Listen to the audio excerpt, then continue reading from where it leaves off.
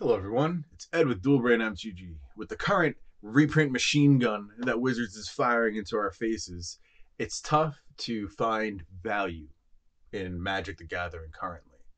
Let's discuss some of the places that are more likely to maintain just a little bit longer than everywhere else. Let's discuss. I have come here to chew bubblegum and kick ass, and I'm all out of bubblegum.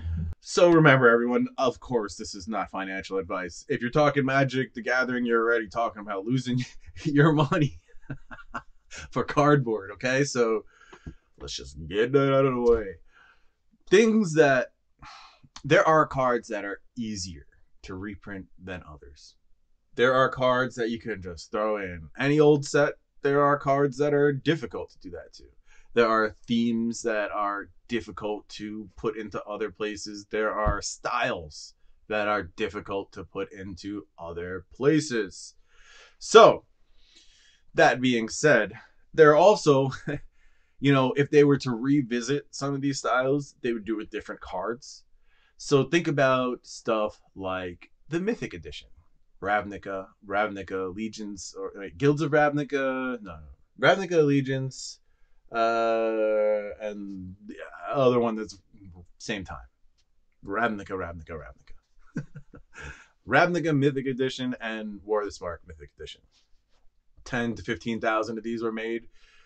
They caused such a problem for Wizards too that I highly doubt they're going to revisit these things and reprint the same exact cards in the same exact ways. So those little boxes with, the 8 packs and then the other packs of the current set, those things I think sealed, decent sealed long term. They're only going up. There's only a certain amount of them. I'm not going to guarantee that because Wizards can reprint anything at any time, and they have proven that they are liable to do so.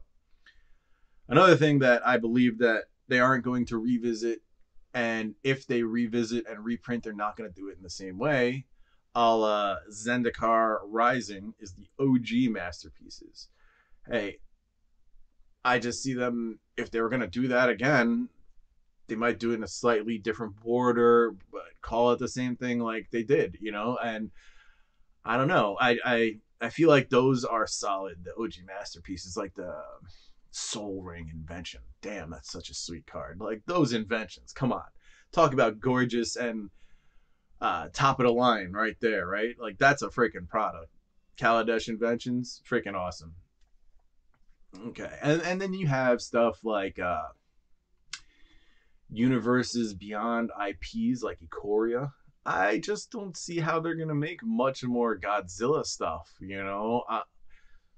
And if they do, again, are they gonna do the same cards in the same art? I don't know. That one's not as you know. The anime planeswalkers, maybe they will make some more of them, but like they were so rare and everything that I don't know. If they did it again, they would just screw it up, right? They're gonna reprint those cards, but in the same art style. I don't know. I don't know if they do that. You know what I mean? And if they were gonna make more anime planeswalkers, wouldn't they make new planeswalkers in that anime style? It just seems like I don't know. Wizards keeps plowing forward. Like even when they continue abusing a style and abusing a reprint, they just keep on going forward. They don't really go back so often. Like this Magic 30th was kind of a one-off with how back they went. You know what I'm saying? Then you have Dominaria United. I mean, shit. Those things are crazy. There's Legends cards in these. There's only going to be less over time. It's going to be one of the few ways to get Legends cards in the future. I don't know why. I mean, look, I know why they're cheap. The set isn't that great, but over time, hey, these things don't count them out. Brothers War, the first time you can get serialized cards in the boxes plus Transformers. I mean, especially putting those two things together again. I don't know when that's going to happen. So, I like the Mythic editions, the masterpieces like the Dominaria United, the anime, Planeswalkers, these types of things. well, maybe not the anime Planeswalkers, but specifically the Mythic Editions, Masterpieces, and Dominaria United. Like, that's limited stuff that I don't see. Like, I'm just saying, there's things that are more difficult for them to redo the idea of. And when you start to think in terms like that, you can find not safe places from their reprint machine gun, but from, places that are just better than others and won't be visited by wizards as often and in the same way. Think about art too, like Therese Nielsen art is part of this whole thing. They're not going to reprint that. Some of the art that they banned now, so yeah, there's ways to look at this, and I think one of the ways of looking at it is knowing how much Wizards is going to reprint stuff and try to squeeze money out of people, but also understanding that they're going to keep going. Yeah. Yeah. Remember to like and subscribe.